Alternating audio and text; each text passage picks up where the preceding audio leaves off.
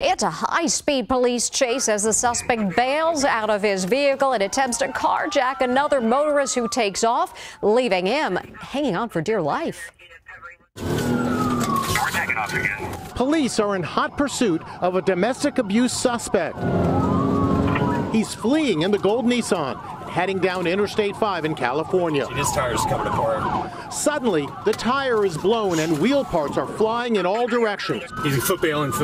Pulling onto the shoulder lane, 40-year-old suspect Juan Valdez bolts from the vehicle. The suspect tries to force his way into this blue Honda. He's trying to carjack somebody. But the quick-thinking motorist speeds off with Valdez hanging on. He's trying to carjack a victim vehicle, holding on.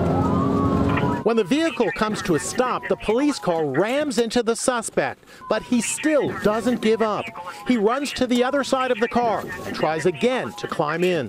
Police warn him they are going to open fire. Hey, you're gonna get shot! And that's just what happens. The suspect's been released from the hospital and is now facing charges including carjacking, false imprisonment, and resisting arrest.